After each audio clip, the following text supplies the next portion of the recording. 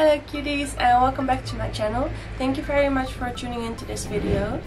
So today's video is going to be a bit different from the usual videos on my channel, but I really wanted to talk about this because it's been something that I've been struggling with quite a bit this week, and also because I had already been planning to be a bit more open about like my mental struggles online, because I think it can always be helpful to have as many voices as possible on these topics, because it always helps me to listen to different people and to find experiences from different people that I can relate to, so I feel a bit less alone. So yeah, if I can contribute to that even a little bit, then I would really like to do so. So this video is on 4 tips to deal with holiday stress. As a person with autism, I did title the video for people who also have autism or are sensitive to overstimulation, but I know the holidays can be a stressful time for anyone, whether you're neuronormal, neurodivergent, or you have any other diagnosis. Yeah, I know it can be stressful anyway, so I think these tips can be helpful for anyone. And it's also possible that these tips are not helpful at all.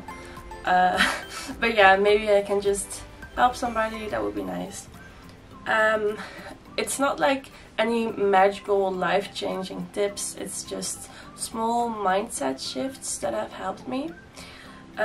Also, I may be looking down a few times because I have my laptop here with my notes. So yeah, just so you know.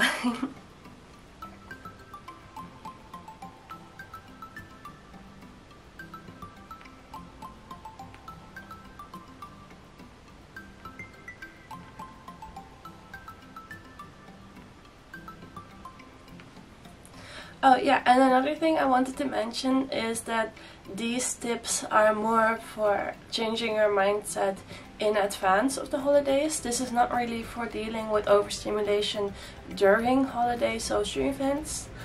But if you would like me to do a video on dealing with overstimulation during social events, then I could also try to do that.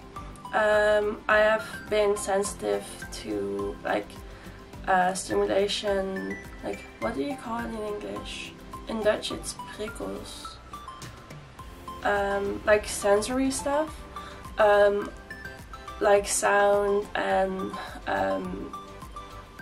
vision, and yeah, just I easily get stressed and overstimulated in like busy environments. So yeah, I could also do a video on that if you want me to. If you think it would be interesting, then please let me know in the comments and I might do that too. But yeah, this is for like little mindset shifts to be a bit kinder to yourself in advance of the holidays. Also, about the autism part, I have been diagnosed with autism 5 years ago. I have not talked about this explicitly on my channel, but I thought it would be useful to yeah, to tell you about it now, because yeah, like I said, different voices can always help be relatable. But just because my autism for me means that I easily get overstimulated and that I have struggles with social events, doesn't mean that that's the same for everyone.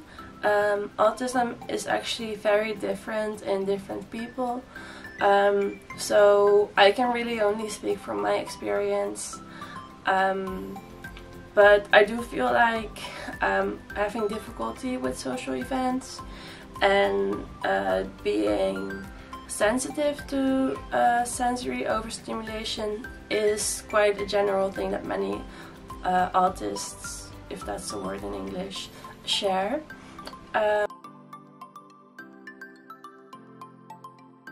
Okay, so now let's just jump right into the tips. So I designed it as like 4 rules that can replace some other rules that I used to have in my head, because I actually came up with this video while I was writing in my diary about my holiday stress. And whenever I write in my diary, I always try to talk myself up. So like in the end I always write something positive. So I was able to like replace my negative thoughts with positive ones. So my first new holiday rule would be to check in with myself and honor my limits.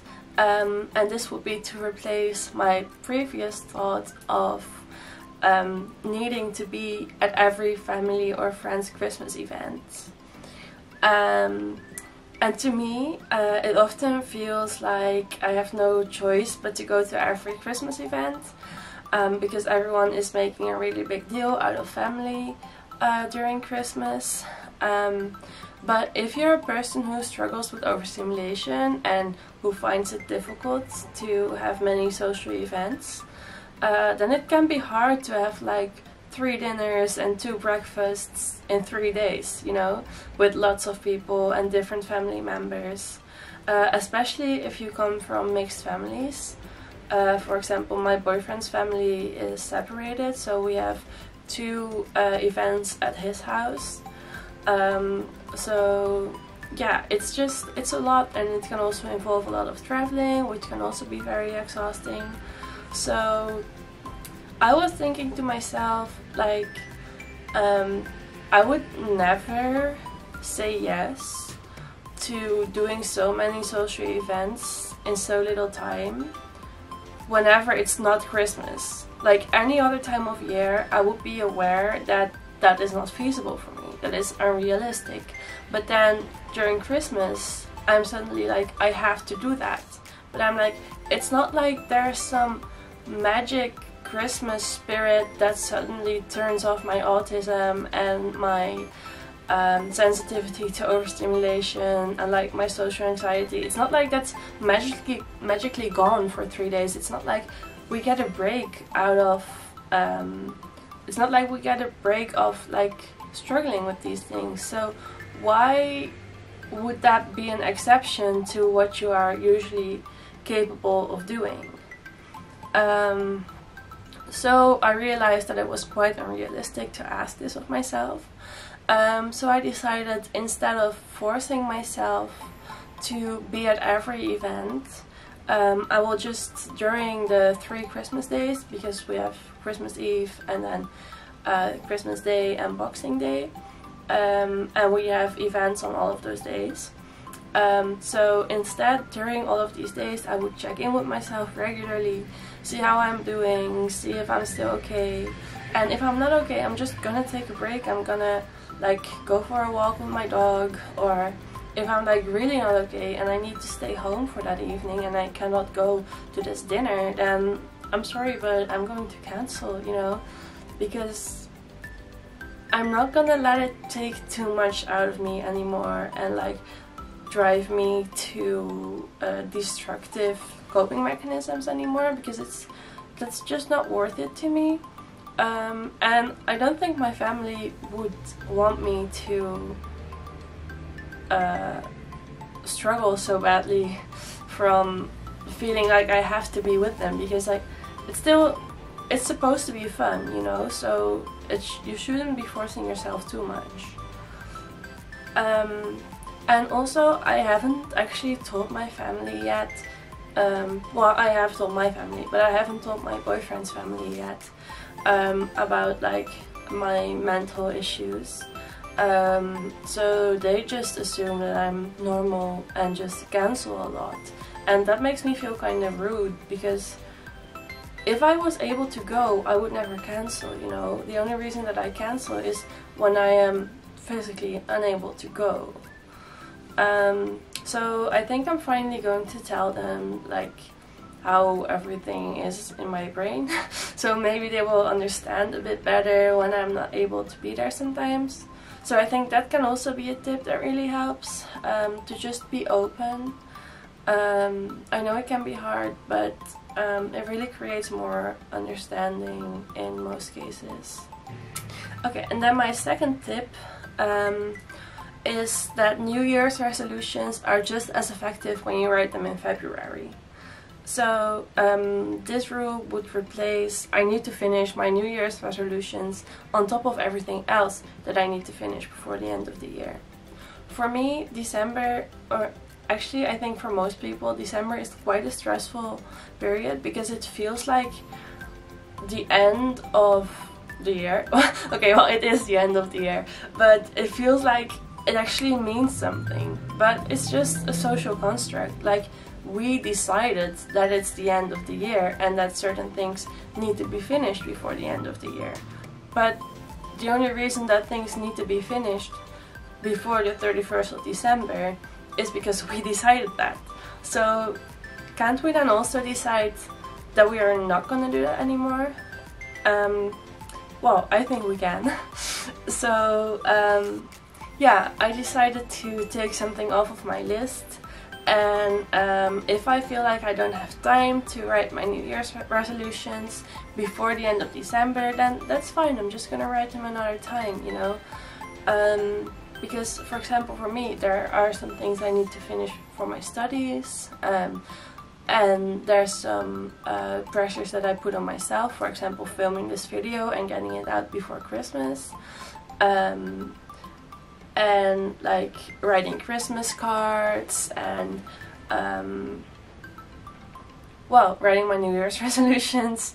There's just a lot of things that I'm like, this has to be done before the end of December. And also I put a lot of pressure on myself to make the most out of December, because it's like the holiday month, there are so many fun events, and I try to like cramp all the fun events into one month, and actually into 2 weeks, because that's the Christmas holidays, like that we're off of school. So yeah, but it really makes no sense that I'm trying to cramp all the fun events into 2 weeks. It would be way more enjoyable for me probably if I like scheduled a fun event like every other week, you know, if I just spread it out over the entire winter. And then it might also help me feel better during winter, because my mood is like quite a bit affected by like the darkness outside and like the grey weather and the clouds. So I think it would actually be twice as good for me if I scheduled things over the entire duration of the winter, and if I didn't put too much pressure on myself in December. So I think that could really help, and it's a bit of a tangent, but that also goes for New Year's resolutions. You can just decide to scrap it off of your list for December and put it on another list. Like, try to finish them before February, and then you still have 10 months to work on them. So I think you're gonna be fine. And I also think that another advantage of not forcing yourself to do them in December when you're actually too busy is that when you do them during a less stressful time, it will give you more time to think them through, so you can have better resolutions, like they might be more realistic, and yeah, you can just give them some more thought if you do it during a time that you can actually put some thought and attention into them, rather than just doing it for the sake of doing it but not making them as realistic as they could be.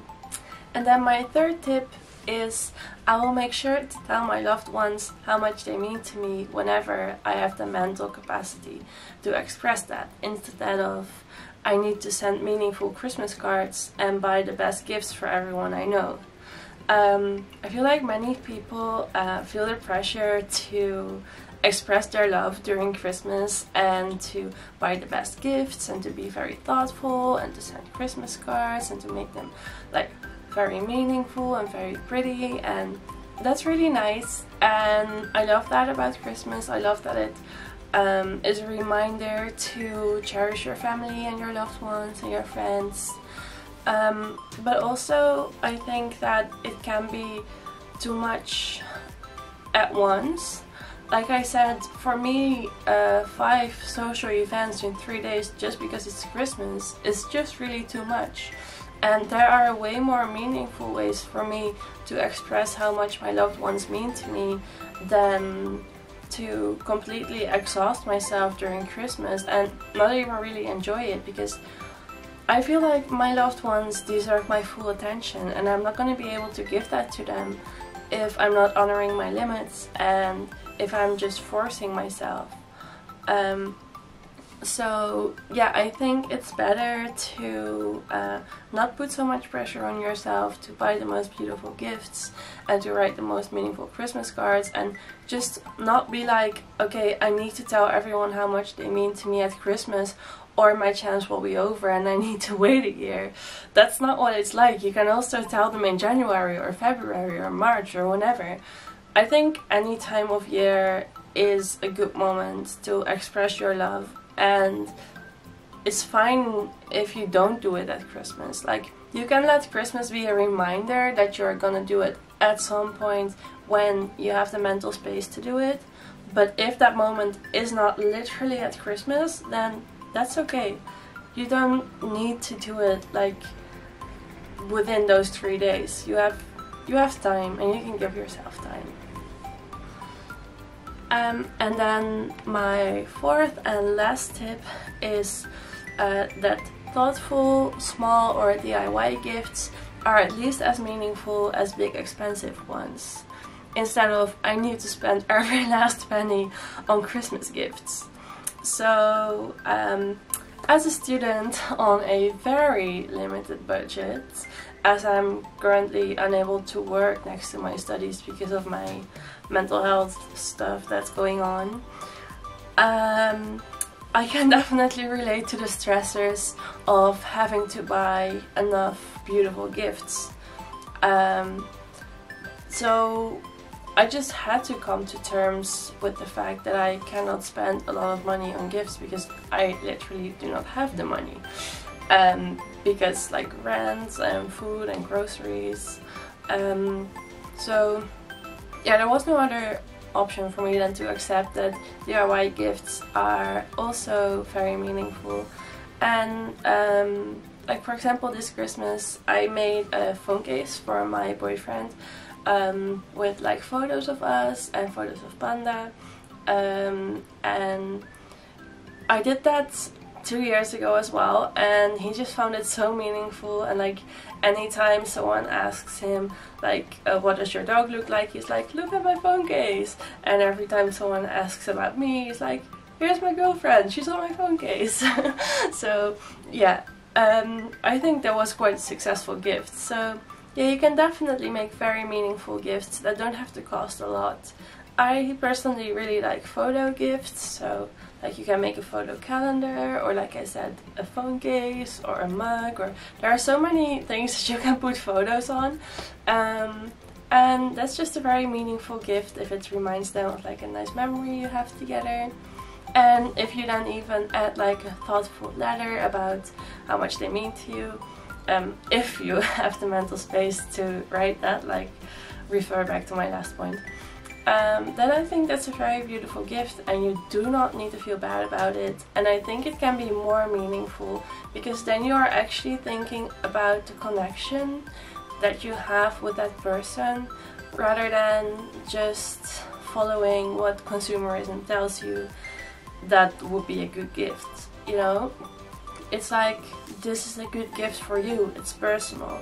It's not like this will be a good gift for anyone because I spend a lot of money on it and big corporations told me to buy it, you know? So I definitely think it can be more beautiful than spending a lot of money.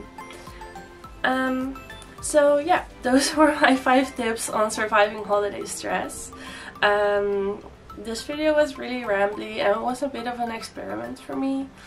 I hope this video helped in some way, that maybe you can, if you are as self-critical as me, then maybe this video has helped you to be a bit more mild to yourself and to give yourself some space to breathe.